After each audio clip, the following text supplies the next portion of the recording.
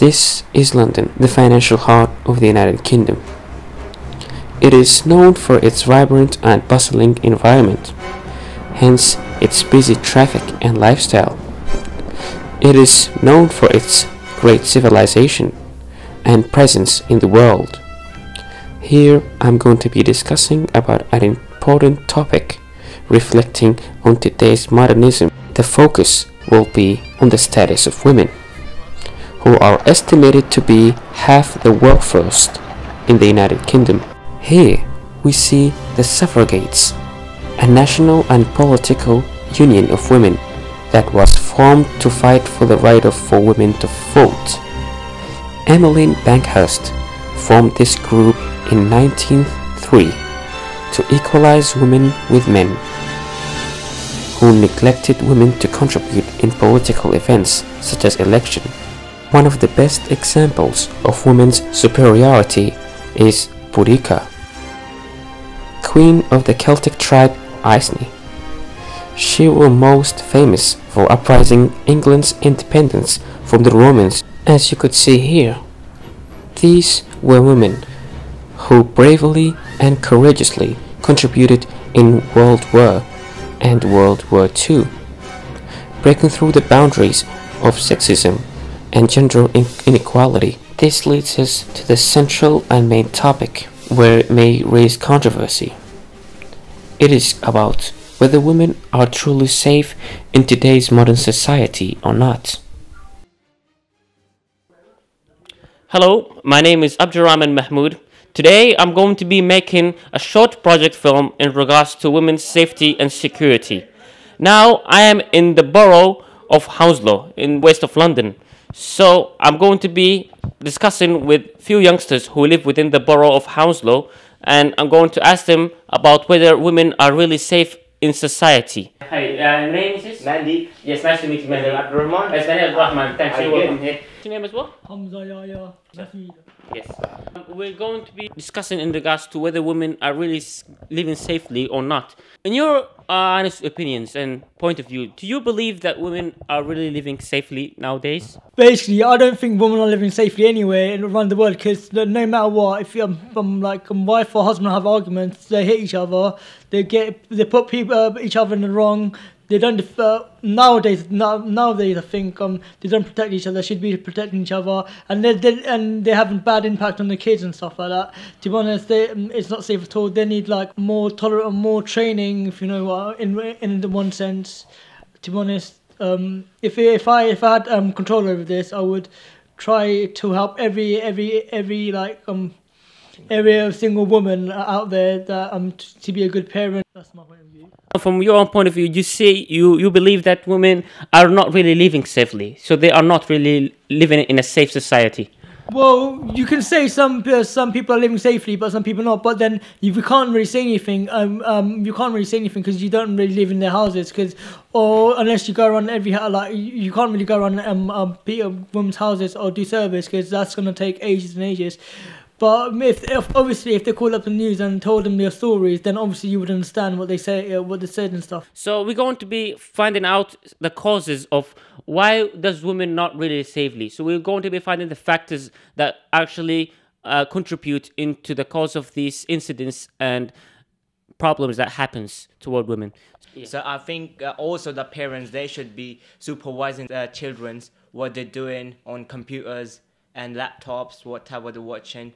So yeah, I think also the type of environment they're living in. So in short, do you believe that pornography desensitizes the minds of the youth who watches those kind of videos? And you also believe that parents should be having more control and surveillance toward their children. And to you, Hamza, do you have any ideas about the reasons that causes women to be insecure in society? Well, basically, it can be the children as well, because obviously, as you know, I'm autistic, and since I was born, I never had a relationship with my mum, and I've had arguments and fights with her, and she can feel in school because obviously she brought me up, she raised me, and then there's me treating her in a different way, if you know where I'm coming from. But then you got other children that just don't have mothers, so technically we should be lucky for but then obviously people live their own lives. They got a different way of living. We got a different living with different cultures. We come from different places. We do all things. If everyone was the same, it would be boring. That's my point of view, to be honest. And we're going to be looking towards the comparisons of strict law toward protecting women in other countries. Mandy, countries such as in the Middle East, such as the United Arab Emirates and Saudi Arabia, they have Sharia law that actually constricts the actions of men who are tempted to commit assault toward women, such as rape or any related criminal activity toward women. So, do you think that strict laws such as imprisonment, life imprisonment for many years, should be applied in the UK?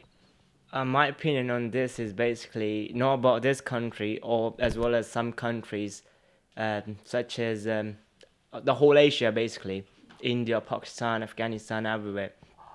I think if someone's raping a woman, man is raping a woman, I think they shouldn't be in prison for their whole life, but I think they should be punished killing sentences, maybe. Yeah. So you believe that yes,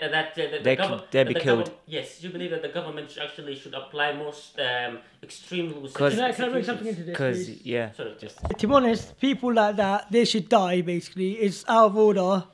And obviously, as you see, you're probably watching TV, dramas and stuff. There's a lot of stuff, and that's why there's less girls, there's less women unsecure to come out and stuff like that. Did you see that? You must have heard of that story in France where that teacher that 15-year-old girl ran away to France with that teacher, 44 teacher, and literally. Because this is not a joke, raping a woman is not a joke. It's a very serious matter. So I think the government just should apply more strict rules regarding women rapes. Yes. So I think that sentence should be applied, something like that, which could stop more men who will if they see this happening, a man is getting killed because he raped a woman. So other men will be more aware of this. They won't rape a woman for this. Okay. So basically, you believe the Parliament of the UK should apply serious rules, serious measures that actually prohibit such actions of assault toward women. To be honest, this rape thing is really serious, and if one man does it, people fear other men think it's right to do it, but it's not alright to do it, because it shouldn't be like that. It shouldn't be a law of rape, and they shouldn't be touching a woman unless they're married. Well, if it's boyfriend or girlfriend, I can understand, and they're married that. But if they don't know each other or strangers or anything, that's totally out of order. We're going to be continuing with our discussions with a new contributor who is keen to join us. And so here we're going to be welcoming him. Okay. Myself, Ramnath Yadav. Nice to meet you. We were discussing, in regards to whether women live safely in society. So, in your opinion, do you believe that women actually are living safe? To be honest, in the whole world, women are not safe as much as they should be. Basically, men are allowed to take off their shirt and they're still safe. Why? I believe because that is something that has to do with their freedom. Yeah. So when women wear short clothes or whatever, why they are not safe? It's men, they're playing with women's feeling. They just care for themselves. They just want to take their desire out on somebody. Is this right? No. What can be done? That's obviously government should make a strict rules. For example, you can take as Dubai. There's 10, 20, maybe 30 times less these kind of thing happens. Why? Because they are very strict. Do you know the punishment they give to the people? If there's even stealing, there's a big punishment in Dubai. Exactly. So if there's something like that, if the government brings something like that, trust me, this would have been much better country. And you wouldn't hear these kind of news, rapes, etc., stealing. There's much things happening. As you can see, you've done research, I've done some research, I've been watching news. So you know what I mean? So we're going to be asking about the risks and the disadvantages that actually happens when women are actually sexually or physically assaulted by men. So we would like to ask Ram about what sort of risks does women face in society when they are actually facing those sort of issues. What do you think? Basically, I've done some research on these kind of things. I've looked after, you know, some women get raped. I've read their stories. Some women suicide. You know, obviously their family reputation go down, and these kind of things. But you know, those people who done these kind of bad deeds, they don't see this. They don't see what their family is suffering. So this should be stopped at some point, So, and this should be done as soon as possible. so you actually do believe that men who experience those issues do not actually see the perspective of the negative side that women experiences when they are actually inflicted with these issues. You know, even the society people, they chat some other kind of about the family, etc. That's the painful thing for the family, that even the society is not helping them, because they just think, oh, maybe made him rape her, maybe she attracted him. That's not actually the truth. You know what I mean? Right. So this should be stopped. If the society helps the family, they're gonna help the family. If they're gonna just stone them, give them like bad point of view, then that's more hard for the family to live in the society.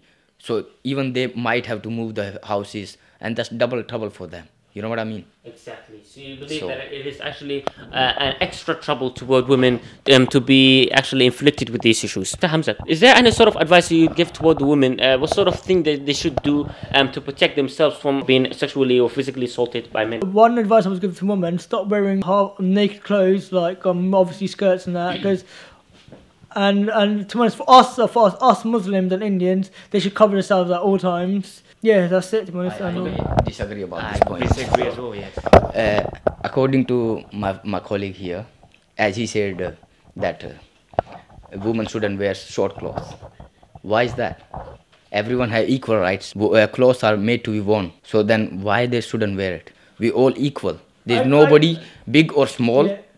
poor or rich. There's nothing like that. Yeah. Everyone is equal according to the UK law, even some other places. Main reason could be also social media, you know. Yeah. Because mostly nowadays everybody use social media. They Yeah. tell where they're at. Like for example, a girl. Yeah. For example, you're following her on Instagram, maybe Facebook, anywhere, like as in social networking. Right. And she's putting or he's putting like post like, oh, I'm going coffee with my mate, something like that. These kind of things shouldn't be on Instagram. For example, your own family don't know where you at, but the whole world on the social media knows you're at that cafe at that time. Is it safe? The government should do something so they can cut down on social networking. Would you actually provide to women who migrate to the UK and they are having a lack of awareness toward their rights? To be honest, I think the best thing would be to go on the UK law website, do some research, what's their rights, what's their benefits, what things they can get. So here in conclusion, we'd like to thank all the contributors to our show. Here is me Abdirahman Mahmoud from Bradford College, thanking everybody for watching this video, and I hope that it has actually helped women to be more aware of this safety and security. So thank you very much. Thank you, Mr. Hamza. Thank you. Thank you, Mr. Mandy. Thank you, Mr. Mandy. Okay, thank you. As we have heard from our guests, it goes hand to hand on what men and women does for women to be insecure in a modern and thriving society such as in the UK. This leaves us to decide on what actions to take for a much safer country, free from any source of harassment, sexism, or gender inequality. Most importantly, to protect its women, who should be prioritized as leaders and mothers of upcoming generations.